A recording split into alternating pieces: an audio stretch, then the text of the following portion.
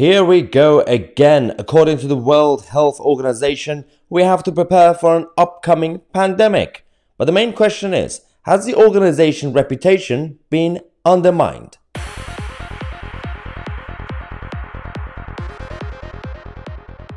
Hello everybody, welcome to the channel that challenges the mainstream media and the political establishment, from the left-wing nutters to the globalist elite. And we've got a number of news updates for you guys throughout the whole day, every half an hour as usual. We're going to start with our favorites. Tedros is back.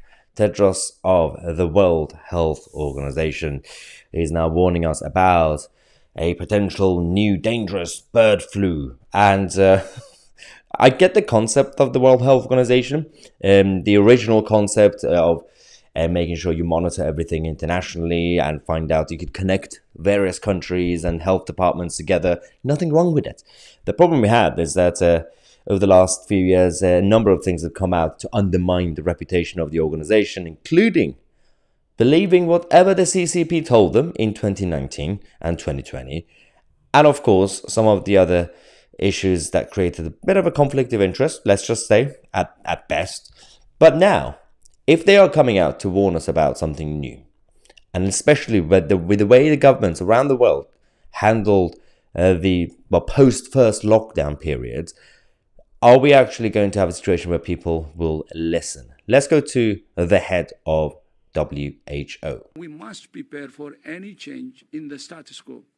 As always, people are advised not to touch or collect dead or sick wild animals, but to report them to the local authorities. WHO is working with national authorities and partners to monitor the situation closely and to study cases of H5N1 infection in humans. Again, it is important to make sure that, of course, when there are various new viruses or old viruses coming back that could threaten humanity, we need to be on top of it. We get it. But the problem is, maybe it's time to make some reforms. Maybe it's time to at least change the leadership of the World Health Organization. At worst, let's just go radical and abolish the organization and start from scratch and bring in better people. There are various ways to actually do this in order to bring back some sort of credibility. But right now, the whole thing, I believe, is undermined. WHO recommends countries strengthen surveillance in settings where humans and farmed or wild animals interact. WHO is also continuing to engage with manufacturers to make sure that, if needed, supplies of vaccines and antivirals would be available for global use. There's another question, by the way, when it comes to, he's talking about the future jabs, right? And I'm not going to go too critical. I'm just going to go rational about this.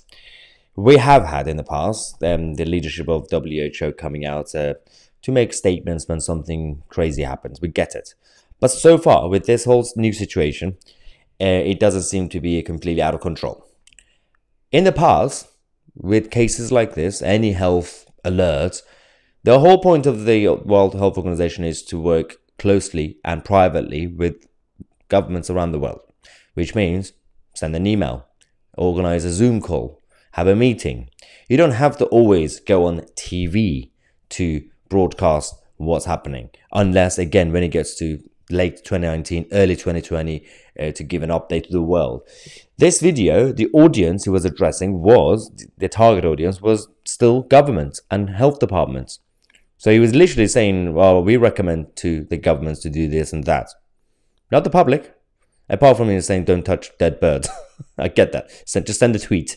I don't understand why everything is turning into a celebrity factor. Everyone has to have some sort of press conference. Everyone has to go on TV. Everyone has just do your stuff, whatever you're doing, if it's legitimate, privately, with governments around the world. Have your meetings, regular meetings, and let them know any updates, any monitoring you've done internationally about something happens somewhere else in the world. I don't understand. But the main question is, do you think that even to an extent, their reputation has been undermined or not? And what is your solution for it? Let me know what you think in the comment section. I'm Mahyar, Tousi, and we are the media.